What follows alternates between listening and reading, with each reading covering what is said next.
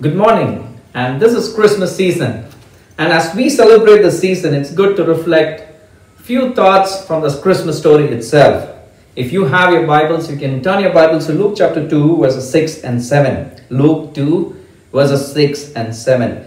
While they were there, the time came for the baby to be born, and she gave birth to her firstborn son. She wrapped him in clothes and placed him in a manger because there was no room available for them.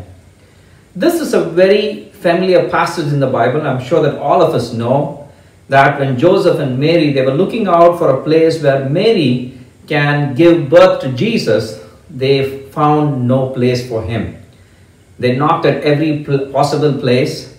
They finally went to an inn where they can sort of take a place where Jesus could be born, but they didn't have room there as well. And finally, Jesus had to be born in the manger.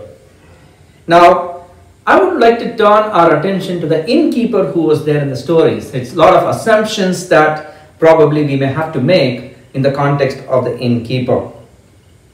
Whatever may be the motivation or his preoccupation that he had, we do not know. The reasons why he turned down Joseph and Mary, the reasons why he had to say that there is no room in the inn. Probably the reason could have been money. Money could have been a reason because there was a high demand for rooms during that season because all of them were coming to register themselves. The census was being taken. So there was a huge demand for rooms for people coming outside the city to come and stay there so that they can register themselves. Probably he didn't have much time because of the crowd and the people around. Probably not inquiring much from Joseph because people were all around and busy and a lot of conversation and talks going on. Probably he didn't want to hear the full story about Joseph, why he was looking out for a room and what is the background behind the whole thing.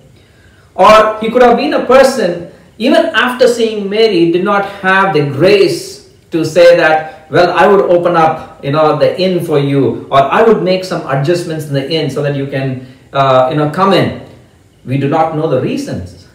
He was probably, had different motivation, the motivations that we cannot understand. Whatever it may be. Now, this is the same question that we need to ask ourselves.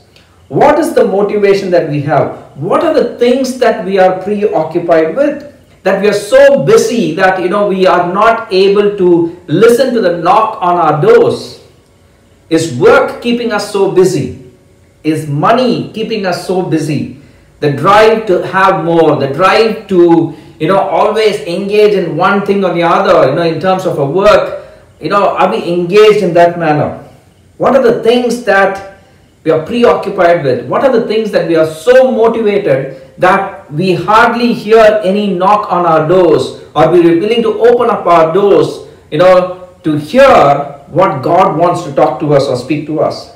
Probably some of us, we are so busy with our families, our children, or some of us, we are so occupied with our gadgets, we don't have time for anything else. Probably sports, the passion that we follow, or it could be anything, that sort of preoccupies our minds so that we don't want to open ourselves, or we don't want to hear and let, God to intervene in our life.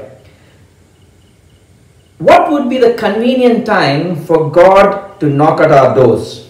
That's a question we need to ask.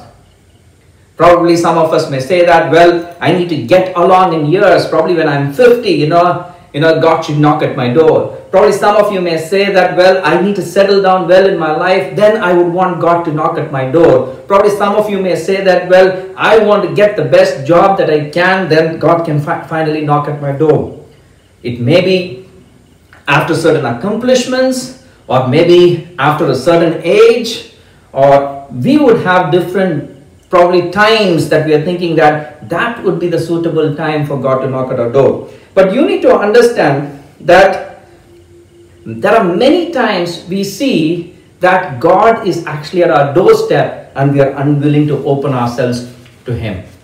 And that's what happened to the innkeeper. Probably his ears were not receptive. His ears were not attentive. Probably he was occupied with money and work and his busyness, and he never found time to hear the complete story from Joseph. Now, the most important thing is that we need to be sensitive to let God in our work. We need to be sensitive to let God into our families. We need to be sensitive to let God in the things that we do, in our ambitions, in our goals, in our passions, so that we sort of connect ourselves well, so that there's enough room for God to dwell in the things that we do. Many times our work is a challenge or a chaos. Our families are challenging.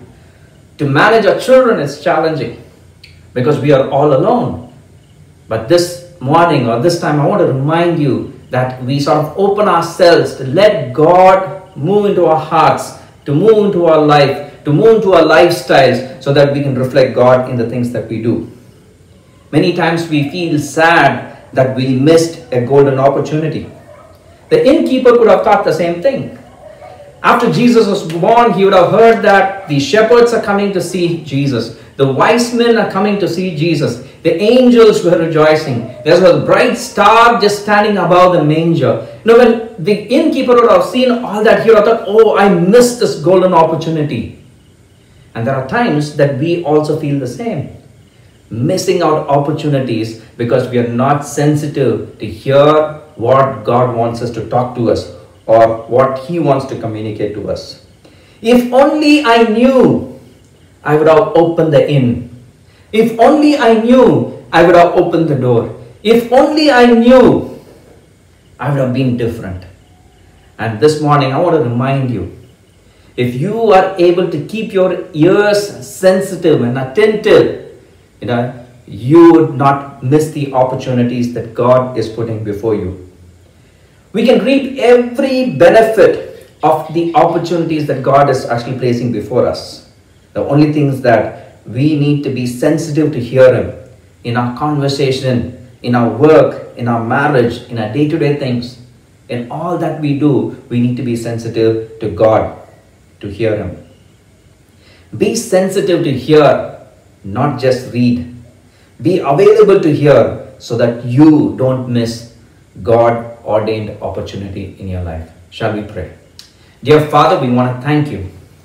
And this morning, we pray, oh Father, that you would enable us, that we would not miss out God-ordained opportunity in our lives. For that, oh Father, help our ears to be attentive.